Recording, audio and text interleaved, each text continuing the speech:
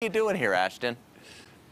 I'm on a carousel horse, of course, right? Good morning to you, Dom. We are live here at Elitch Gardens for Fright Fest, which continues for 2 more weekends. This upcoming weekend will be open tomorrow night, and then Saturday and Sunday, and then the following weekend ahead of Halloween. And you can see it's a little creepy. It's the creepiest morning of the year for sure here on our show as I've got my friends all around me. But I'm on the carousel because Fright Fest is more than just these characters scaring you. You can also ride the rides, right? So it's kind of a cool experience this time of year to ride many of the rides here at Elitch's, including the carousel. Let's show you what we're watching in the First Alert Weather Center this morning. It is going to be another unusually warm day. High temperature up close to 80 coming up this afternoon. Tomorrow, almost 80 degrees. We're going to add some wind into the mix tomorrow. That's going to elevate the fire danger for Friday.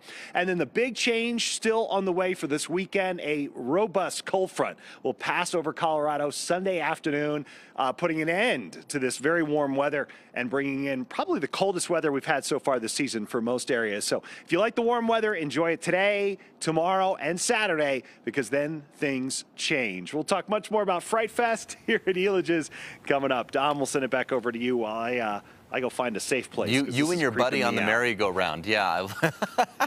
Yeah. All right. Love it. It's like the plot of a horror film right here. Yes, exactly. It all goes downhill from here.